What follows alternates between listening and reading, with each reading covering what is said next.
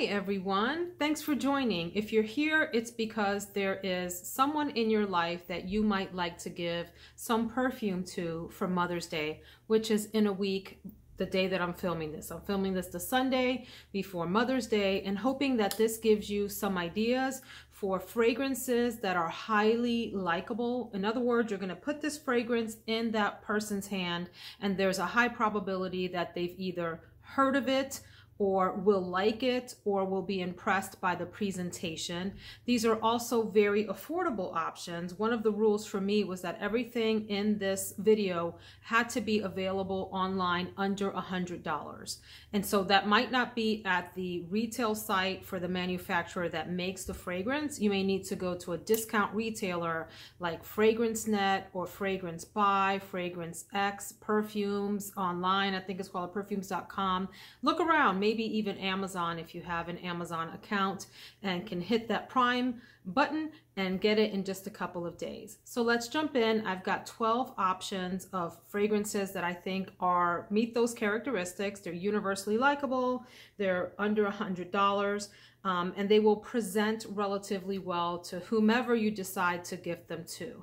So if you know someone who would probably like some lighter, fresher, more green kinds of fragrances, so they're not into like heavy florals or don't seem like the type of person that would like that, I have 3 options for you. One that I recently hauled, and you'll see it in an upcoming haul video. It is this beautiful Donna Rosa Verde by Valentino. It's considered a floral green fragrance. This is very light, very fresh. It has notes of bergamot, petitgrain, ginger. You get, of course, rose in the middle, Rosa Verde, magnolia, and osmanthus. Osmanthus is a note that smells like apricots. And then you get in the base mate, which is a tea note, T-E-A-T, ambrette, and some wood. But mostly this is a very fresh rose fragrance with some greenness to it, and I think the bottle presents just marvelously. This is something that if I opened the box and saw it, would think, isn't that pretty? Thank you so much. Fresh and green and rosy, and you can't go wrong with this. Next is one that maybe is not for a younger mom, or maybe, I don't know. It's one that it's pure white linen. And the reason that I say that about the age thing is because Estee Lauder makes this, and white linen, the predecessor to this, came out in the 80s. And so this is a flanker of that, and people see white linen and Estee Lauder and they tend to associate that with people who are maybe in their 40s, 50s, and older. Regardless, if you have someone in your life that might appreciate something like this, regardless of their age, I do think it has universal appeal. This is a floral aldehydic fragrance. Aldehydes tend to smell very soapy to people, so just keep that in mind. You get some green notes at the top, grapefruit, apple, freesia, pear, Italian mandarin, and raspberry, but it mostly smells very clean and soapy at the top. You get tulip, honeysuckle, jasmine, gardenia, tuberose, and rose in the middle, so it gets more floral as the top notes dissipate off. And in the base, you get cedar, heliotrope, and patchouli. So it's a little earthy in the base. This is a light and lovely, inoffensive fragrance, very clean, fresh laundry on that side of things. Slightly citrus, but mostly a clean, soapy fragrance that is very easy to like. Pure white linen. If you've ever smelled the original white linen and wanted something like it but easier to love, pure white linen is the one.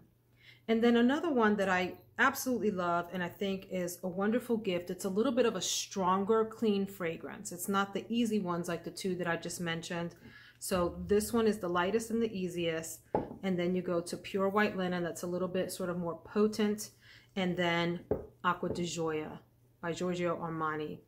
First of all, the bottle I love. I think it's just it presents very well, this bottle. This is a floral aquatic, and you get lemon and mint at the top. To me, It's mostly a lemon at the top, like a citrus, a strong citrus. In the middle, you get florals, jasmine, peony, and then you get some pink pepper to give it a little hint of spiciness in the middle. In the base, you get Virginia cedar, labdanum, and brown sugar. But this is a very strong, potent, powerful fragrance. A few sprays will do you well. And I consider it more of a citrus aquatic, in that it's fresh and it's bright and it's in your face for a lot of the day. So if you like someone that likes to be clean and fresh, but maybe with the volume turned up, Acqua di Gioia is a great option for that mother. And then I'm moving into what I call some more watery, lighter florals. My words, not any perfumer's word. And let's go with the lightest of these, which is McQueen Eau Blanche. McQueen Eau Blanche. It's classified as a floral woody musk, but really this is just a very light, pleasant, inoffensive tuberose. The bottle design is just gorgeous with the studded top. It is hefty, and it's this beautiful rounded bottle, and the juice in it is slightly tinted in color. It's a really beautiful bottle, very elegant and light and simple. This has a top note of violet leaf, and then in the middle you get tuberose, jasmine, sambac, ylang ylang, and in the base, woody notes and white musk. Yeah, this is just so lovely for the person that might appreciate a floral fragrance but wants to keep it light, easygoing, elegant, inoffensive. You know, they're wearing perfume and they smell good, but they're not taking over the room. This is a favorite. Eau Blanche by McQueen. It's hard to go wrong with this. I can't imagine anyone who would not like this fragrance. Next is one that for the bottle alone you may want to purchase. What a lovely fragrance. It's considered an amber floral, but I just think of it as a beautiful light floral. It is Quatre in Rose by Boucheron. This is, like I said, an amber floral. You get at the top blackcurrant, artemisia, bergamot, mandarin orange. So let's check out how this opens. Let me remind myself about this. And I love this. First of all, before I talk about the notes, look at this very, very impressive, gorgeous bottle. It is frosted with this little indent and whatever you call this pattern here. And then this beautiful gold detail cap at the top that twists down for you to expose the atomizer. Yes, the top it's nice. It's fruity, it's citrusy, a little tiny bit sharp, but then it settles down into this gorgeous rose, peach blossom, and jasmine in the middle, which is just really, really pretty. You get base notes of vanilla, musk, patchouli, and vetiver, but it's mostly a really nice rose, a clean, fresh rose, not the strongest. It's not going to project super far, but it's stronger in potency, if you will, than the McQueen. So I'm not talking about performance. These are all nice performers. I'm talking about projecting off of you and leaving like a scent trail in the room for others to enjoy. This is the lightest. Then comes the Quatre in Rose. This bottle alone. Oh. And then my last suggestion from here is one that is going to be a scent of the day when this video airs, which is Fiore, another Giorgio Armani fragrance. This bottle is this milky pink color that is just so feminine and girly and pretty. This is considered a Chypre floral, which I don't know if I agree or disagree with that. It's just a nice, to me, it's a powdery, soft, pretty floral is what I can tell you. Top notes, blackcurrant and green mandarin. So it's fruity. I don't get any citrus at the top. It's mostly like fruity and powdery right when you spray it. The opening is gorgeous on this. You spray it and you are transported onto a cloud of soft floral girliness. Absolutely beautiful, but not girly in an immature way. This is a mature well, it's not mature as in mature fragrance. It's a grown up, beautiful floral is what I mean. The middle is neroli, rose, patchouli, and oak moss. You get a lot of the rose in the middle. I don't think you get a lot of patchouli or neroli, to be honest with you. And in the base, it's vanilla and white musk. So you get that musk, by the way, all the way throughout, that little powderiness to it. Just an absolutely divine fragrance. That opening doesn't last forever, but it lasts a long, and take two, it lasts long enough for you to really just enjoy it and fall in love with this. One of the prettiest fragrances in my collection. See, Fiore, hard to go wrong with that. Again, can't imagine anyone who would not appreciate this gift or use it. Then I have a category of what I call your classic, florals, classic florals that are maybe a bit heavier and hard to go wrong with. These are for the ladies in your life who want something a little bit more refined, maybe you're a bit pickier, and you want to make sure you get them something that they would think is a classy gift. All of these are classy. But you know what I'm saying? You got those folks in your life that just won't be impressed unless there's a certain name on it or it comes from, anyway, a certain category. These are all from the same house. Forgive me, but they are the ones that I thought of first for this category. And I know that they're available, and I know you can get them in the sizes I'm going to show you and in bigger sizes on discount sites for less. So don't go to the house of Chanel. Don't go shop on that site for these fragrances. Shop elsewhere and get yourself a bargain version of these. So I'm going to start with the uber classic, hard to go wrong with Chanel No. 5. Now, for the kinds of women that I just described, more than likely they're going to appreciate having this in their collection, even if they're not totally in love with the fragrance. I mean, how can you be a perfume lover and not have tried this or had it in your collection at some point? Not everyone loves this. This can be a very hard to love fragrance, but if you're of a certain age group and you grew up with this being the iconic fragrance that everyone loves, you know the ladies I'm talking about. Now we're talking about people probably in their older 40s or older, upper 40s or older is what I meant to say, might have a strong appreciation for this and want it in their collection and be happy that you gave it to them, especially if they don't have it. This is very much an aldehyde fragrance, a floral aldehyde. So remember the soapiness that I talked about with pure white linen. You're going to get some of that in here too. It's top notes of those soapy aldehydes: ylang-ylang, neroli, bergamot, and peach.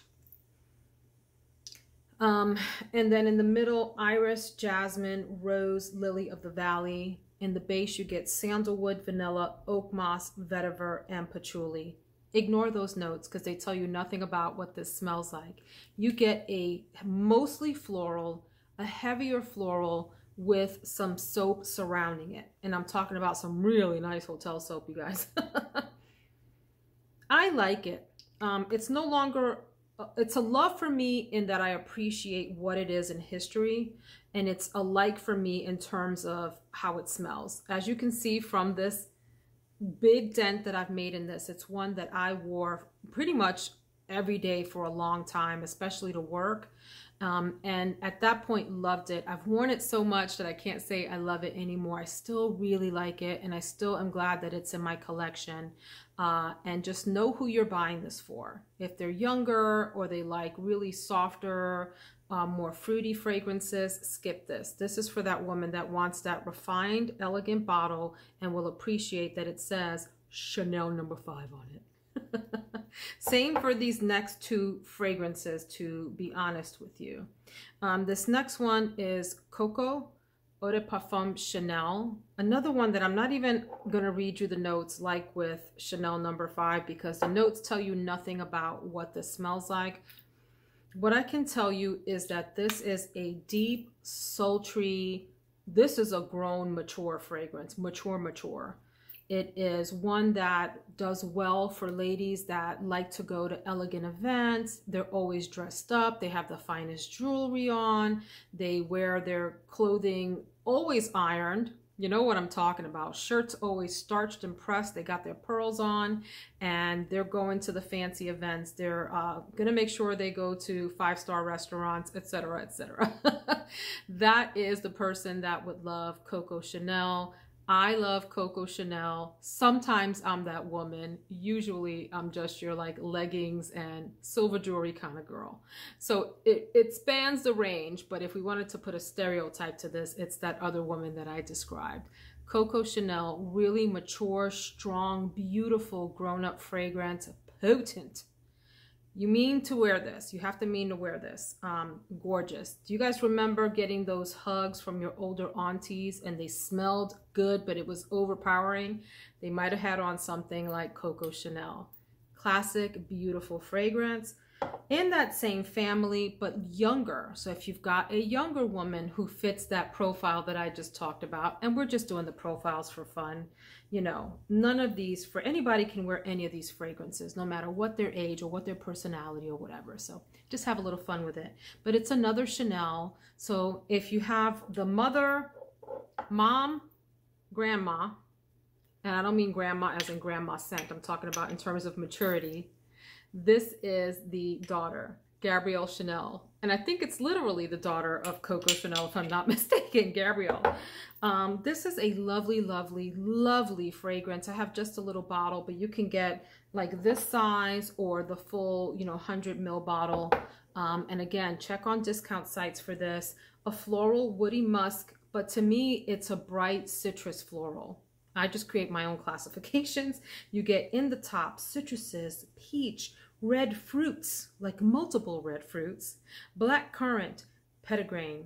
In the middle, white flowers. You get your tuberose, ylang-ylang, jasmine, orange blossom, some coconut. And in the base, musk, vanilla, and sandalwood. The only issue I have with this fragrance is it does not last long. However, it is just beautiful. It's a gorgeous fragrance. I have a hard time with it because it goes away so quickly. But it's one that I think many younger women who would consider themselves elegant and refined would probably enjoy having in their collection. Gabrielle Chanel. Really pretty, bright citrus floral. Ah. And then we're on the last category, and these are what I call your powerhouse, sultry, sensual fragrances. Dare I say even sexy. Okay, so we're talking about your va-va-voom kind of lady who loves to wear her high heels. She's got her little black dress on. She gets her makeup done. She's wearing the red lipstick out, and she's got her big hair. Or maybe her hair's in a high ponytail. I don't know, but she wants other people to think that she is sexy and alluring. And maybe she is, okay?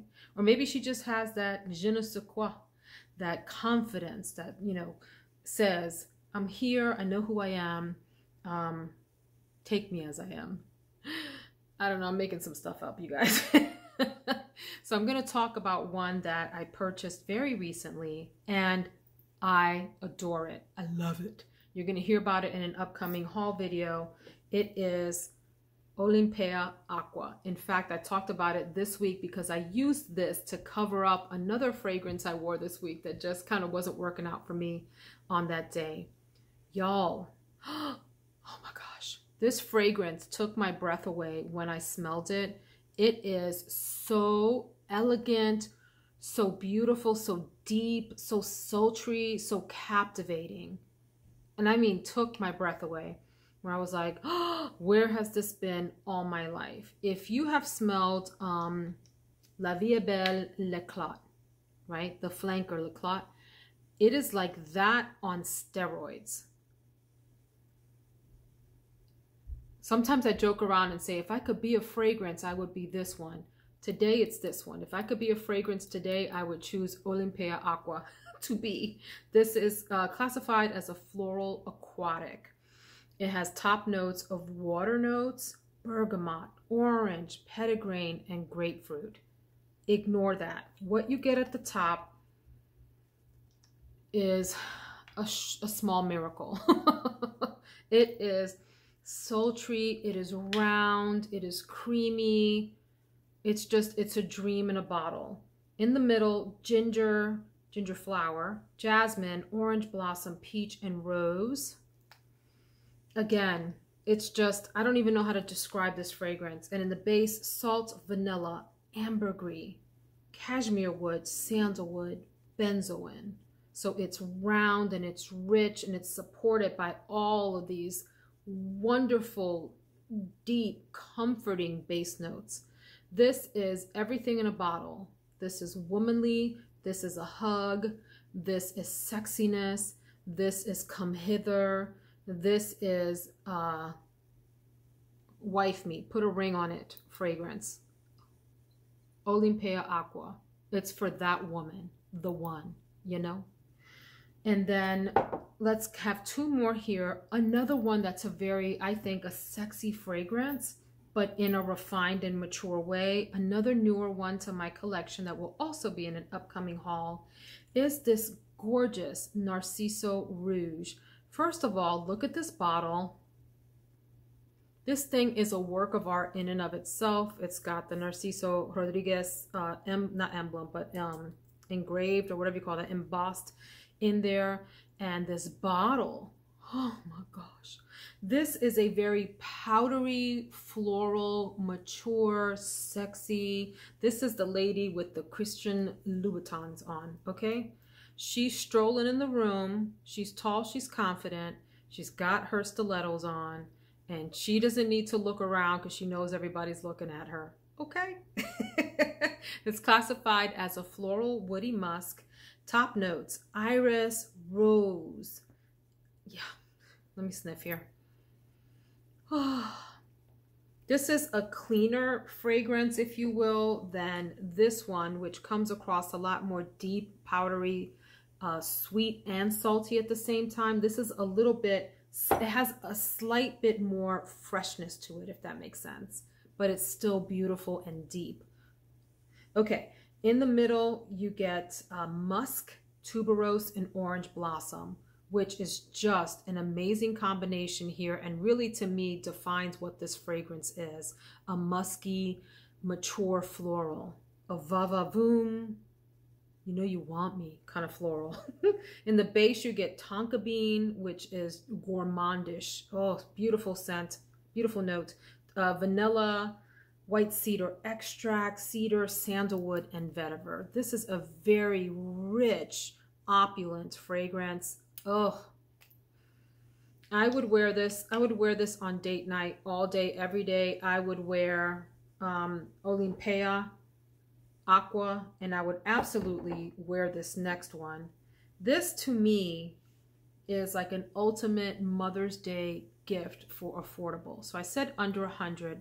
Remember not to go to the retail site, and you'll see what I'm saying is true. Go to your discount site so you can find these fragrances at more affordable prices. This is a love for me, a high love. Yves Saint Laurent Libre Intense, or Intense. It's an amber fougere. Now, I don't love fougere fragrances, which are like your barber shop kinds of scents. Smells like shave cream to me. This is not to me a fougere. This is something else. This is like a floral oriental, absolute gorgeous fragrance. Now, I didn't love the original YSL Libre, however you say it. I returned it. There was something about it that I just didn't get along with. But this, y'all, this is a masterpiece of a fragrance here. You get lavender, mandarin orange, and bergamot at the top. Like right when it opens, you're like, the clouds have parted and I am in heaven. Absolutely beautiful. The middle is lavender, Tunisian, orange blossom, jasmine. Ooh. Hold on, I need to sniff myself a little bit. Oh my God. Back to the middle notes. Lavender, Tunisian orange blossom, jasmine, sambac, and orchid. Base, you get vanilla, tonka bean, ambergris, and vetiver. This actually has some similarity to Olympéa Aqua. Maybe a little bit more citrusy, like a little bit more slight citrusy in there. You get the little lavender note. But first of all, the bottle is amazeballs. Oh my gosh. And the juice is a beautiful color. And it is just a very elegant presentation to that lady that you want to feel special. This is beautiful. If I could be a fragrance, I might also be YSL Libre Intense. Those are my recommendations for Mother's Day, fragrances that either you should wear on Mother's Day. That wasn't how this video started out. Or you should consider gifting to someone in your life if you need gift ideas.